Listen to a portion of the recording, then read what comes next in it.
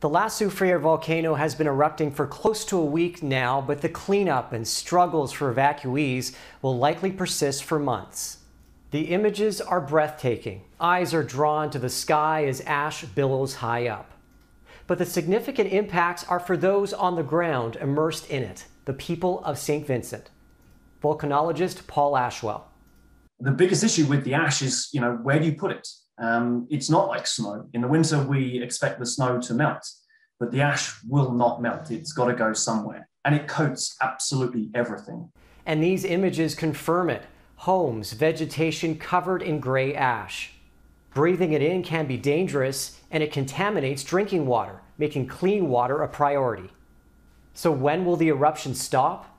It's almost impossible to predict when this eruption is going to finish. It could last for another few days. It's not going to be an eruption that lasts for weeks in terms of the explosive eruptions. But he says there's another more concerning scenario, that the volcano could develop a lava dome, acting as a sort of cork, but not fully preventing future eruptions. A similar situation developed on the Caribbean island of Montserrat, where there was an initial eruption in 1995 with frequent activity after. An outcome no one wants, as St. Vincent and the Caribbean await La Soufriere's next move. Ross Hall, Global News.